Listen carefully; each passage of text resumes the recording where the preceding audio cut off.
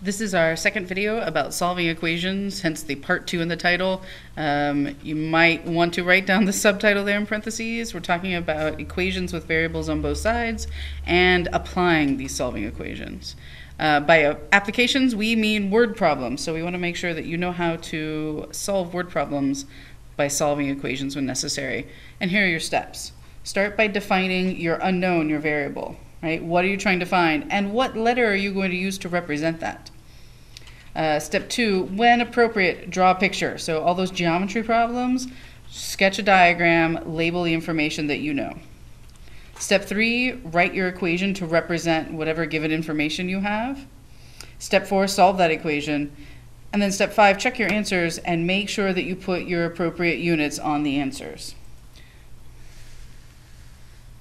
For example, let's say you have $500 from selling tickets that are $10 each. How many tickets have you sold? Well, let's start by defining our variable. I want to know how many tickets have I sold. So that's what I need to represent with a variable. I'm going to use capital T, and I'm going to define that as number of tickets sold. Notice I'm being very specific in my variable definition. Not really appropriate to draw a picture here, so let's go ahead and write an equation. I have a total of $500 after selling T number of tickets at $10 each. Well, $10 per ticket times the number of tickets should give me that $500 total. Now that I've written the equation, let's solve. 10 and T have been multiplied together. To undo that, I need the opposite operation of dividing by 10 on both sides. So now I know T equals 50. Check my answers. Let's see if that makes sense. 10 times 50 does equal 500.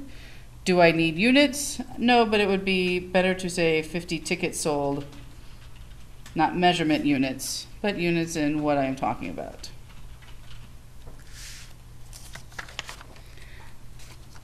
Second example, the perimeter of a rectangle is 268 feet.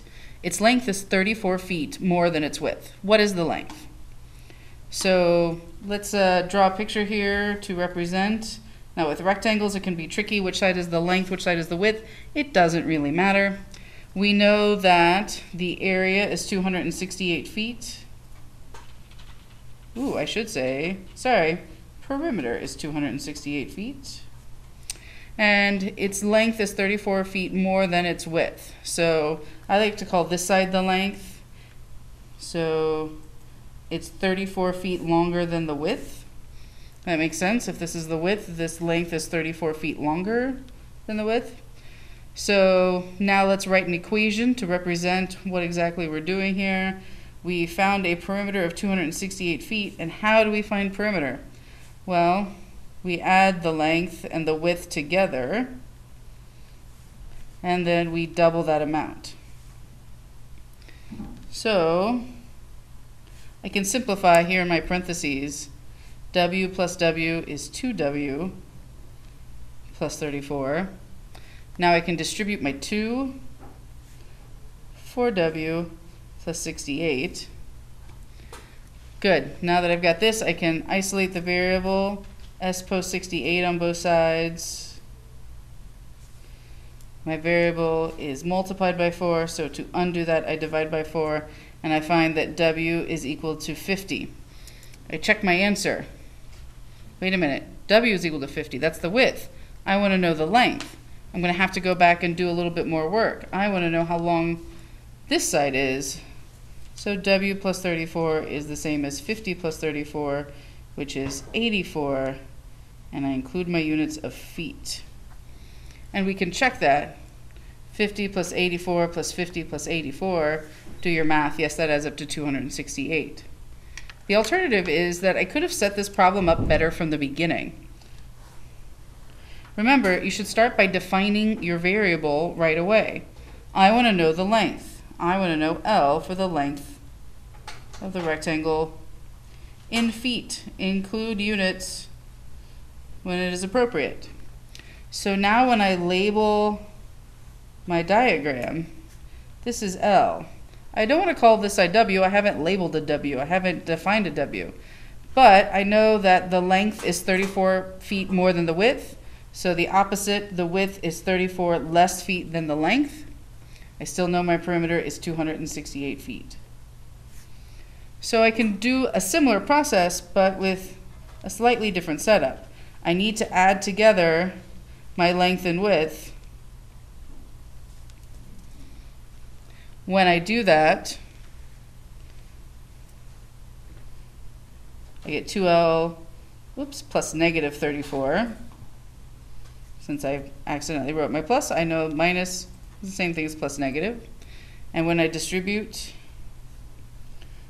4L plus negative 68, well, how do I do the opposite of plus negative? Remember, I want this to go away so that I can work on isolating my variable. So the opposite of plus negative is actually going to be plus a positive. I'm going to add a 68 to both sides so that I find that 4L is 336. My last step is going to be to depot by 4.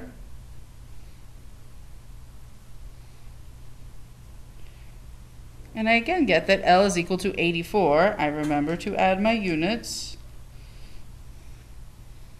But this way, when I solve for L, I know that that's the answer, versus earlier when I had to take my answer and do more math to it, because the answer to the equation was not the answer to the question they were asking me. Your turn. Do now number 1. A rectangle is 7 centimeters long. Its width is increased by 3 centimeters, and the new area is 56 square centimeters. What was the original width? Let's see how you did. So I'm looking for the width. I'm going to define that. W is the width in centimeters. When I draw my rectangle, right, it's 7 centimeters long. The original width was 3. Now notice I just said the original width. I realize I really should be more specific in my variable definition. W is the original width. That's what we're looking for after all. The width of this rectangle is W plus 3. And I know the area is 56 square centimeters. So, area of a rectangle, length times width. Length times width gives me area. When I distribute, I get 7W plus 21 equals 56. Subtract 21 from both sides so that I find that 7W is equal to 35. Last but not least, depot by 7, W is equal to 5. Let's check. 7 times 5 plus 3 is 8. 7 times 8 is 56. That looks correct. I make sure that I include my units on my answer. So my width would have started off at 5 centimeters. Now, in these problems, we had to do some simplifying before we actually got to solving, and it wasn't that bad. We could use the skills we've learned before about how to combine like terms, about how to distribute. But what if there are terms with variables on both sides of the equation? I can't combine terms together if they're on opposite sides of the equation. But I also can't isolate a variable if there are multiple variables floating around. I need to be able to combine those like terms together. And in order to do so, I need to use the pose in order to get all of those terms with variables on the same side of the equation, so that way you can combine those like terms and then continue solving. Here, 3x plus 2 equals 7x minus 18.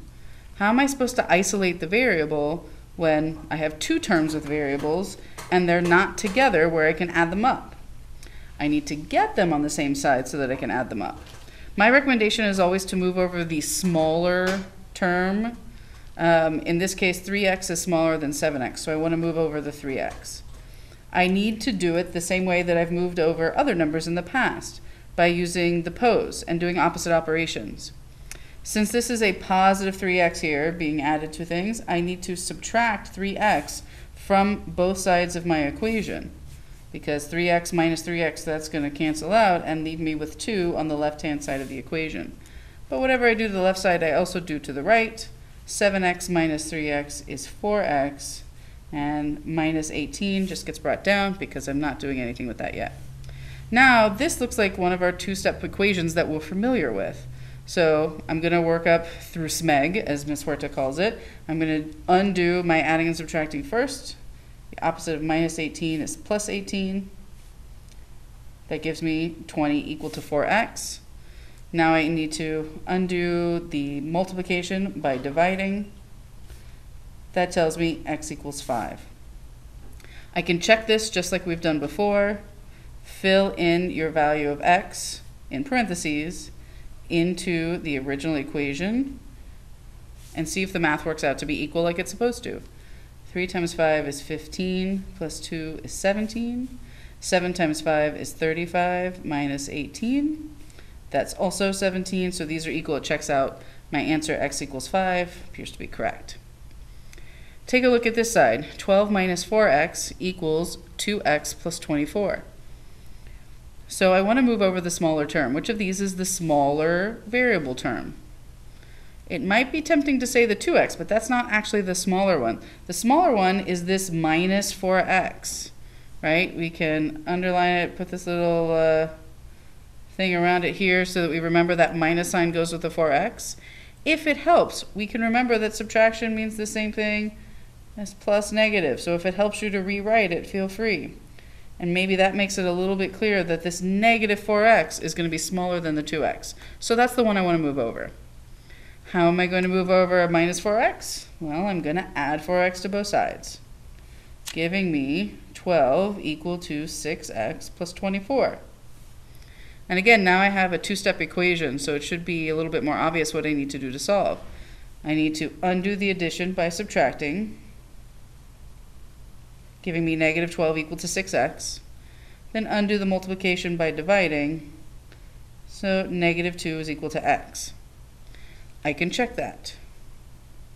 12 minus 4 times negative 2, and 2 times negative 2 plus 24. Well, 12 minus 4 times negative 2 is a negative 8.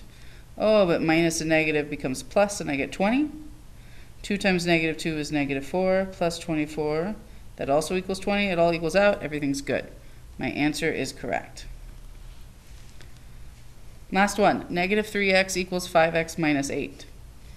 If I look at these two terms with variables that are on opposite sides of the equation, and I followed the rule that I just told you a couple of minutes ago, we would want to move over the negative 3x. However, like most rules, this rule has an exception. In this case, it's actually going to make more sense for us to move over the 5x. So that way I can isolate it over here on the left side. If I move this negative 3x over here, that's fine, I can do that. But then it's not actually getting isolated, it's over here with this minus 8. But instead, if I move over the 5x, now I've got negative 8x on the left, and I'm just left with the minus 8 on the right. So I'm a lot closer to my solution than it would have been the other way around. Go ahead and depot by negative 8 on both sides, telling me that x equals 1. And I can check that. Does negative 3 times 1 equal 5 times 1 minus 8? Well, this side equals negative 3. 5 minus 8 also equals negative 3. That equals out. My answer is correct. Now it's your turn to try. Do now number 2. Hey, look, it's another little happy cloud. You should be used to that by now. 2 parts, A and B. Pause it and work them out. Let's see how you did. Between these two, negative 5n is the smaller of the two. I'm going to move that one over. When I do, I need to make sure to bring down minus 10. So, notice here, I am adding 5n. It is not because of this subtraction sign, it is because of this negative sign in front of the 5n. This minus goes with the 10 and it comes down with it. I continue to isolate the variable by subtracting 8 from both sides. Divide by 6, and equals negative 3. If you haven't checked it, you should, but that's your answer. Here, wait a minute, now I have 3 terms that all have a k. I still need them all to be on the same side together. Since there are already 2 over here on the left, seems to make the most sense to bring this one over on the left-hand side also.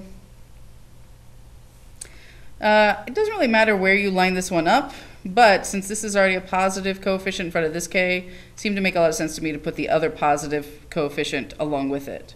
So I get negative 23k plus 17 plus 20k equal to 2. But now I can combine these like terms, and if it helps, rearrange and put them side by side before you do that. Negative 23k plus 20k, that's negative 3k.